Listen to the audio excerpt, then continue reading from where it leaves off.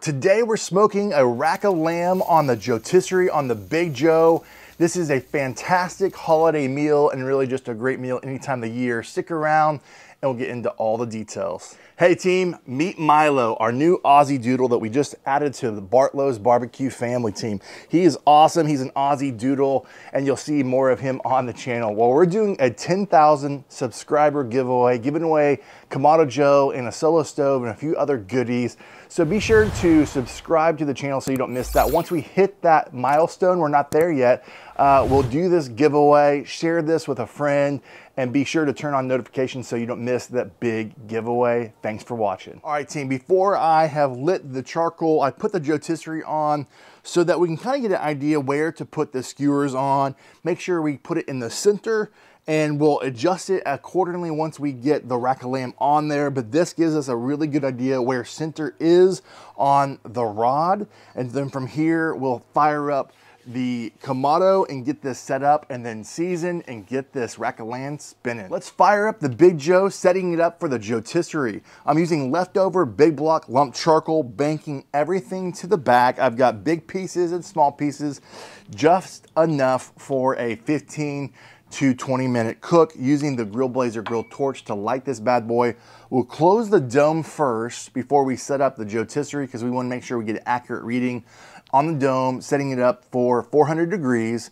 Once we reach that desired temperature, then we'll throw the Joetisserie on here, plug it in, and we'll get that rack of lamb cooking. So let's fire it up.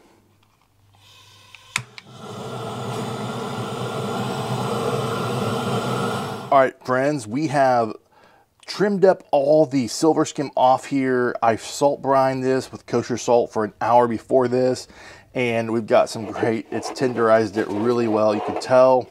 And then now we're gonna be using olive oil as a binder, using Alfragone's chimichurri spicy. I'm adding as a base, then I'm gonna add some crushed rosemary because that's a key ingredient, and then also some mint to this. So again, this is the base. Just adding some rosemary, some mint, already mixed this up. So all we're gonna do is utilize olive oil as the base.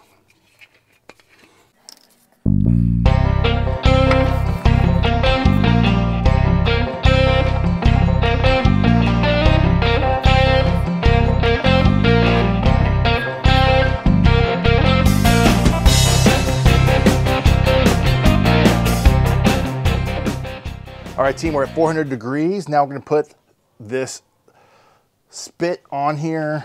I like to take this off, put it in its correct position, slide it on, and we are ready to go. Turn it on and get it spinning. We're gonna let this ride.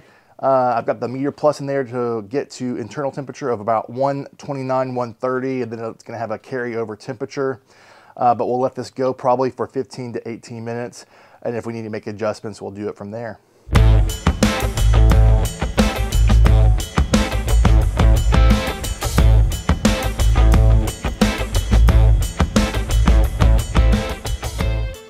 All right, friends, we have finished up this cook. We let it get to 130. We've been letting it rest off the grill for about 5 minutes. Put on your heat gloves to take it off the Joetisserie, but I've already loosened this.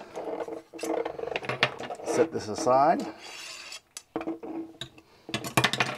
Friends, we'll pull this.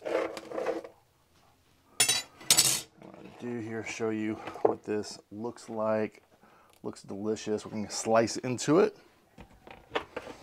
Just like this. We'll come in close, slice it, do a final taste test. Let's slice this bad boy. Oh, it's slicing like butter.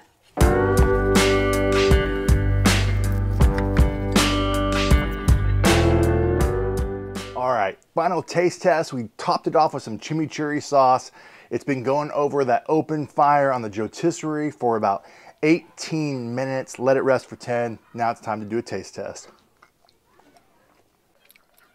Yes! Man, that's sliced like butter. It's tender. You're not gonna worry about any gamey taste whenever you salt brine it. You do it over that open fire, it's gonna render out all that fat drippings on the charcoal. And it's just gonna give it a nice, wonderful flavor that you should give a shot for sure. If you've never done something like this, put it in the comments, let me know what you thought of this cook. That was so delicious. I gotta go back for more. All right, team, that was delicious. Seriously, so flavorful. I got some family inside that I want to feed and get this to them. Again, fantastic holiday dish for you to consider. It's so tender, it's delicious. And just utilize that chimichurri rub as a base, add some mint and some rosemary to that, and then use some chimichurri at the very end to kind of spread on the meat. And it just takes it up a notch. I think this is a great recipe for you to consider. If you've never done this before, put it in the comments. Let me know what you thought, what stood out to you, what's your favorite way to cook it. And again, from my backyard to yours, less hate, more love, good barbecue. Till next time.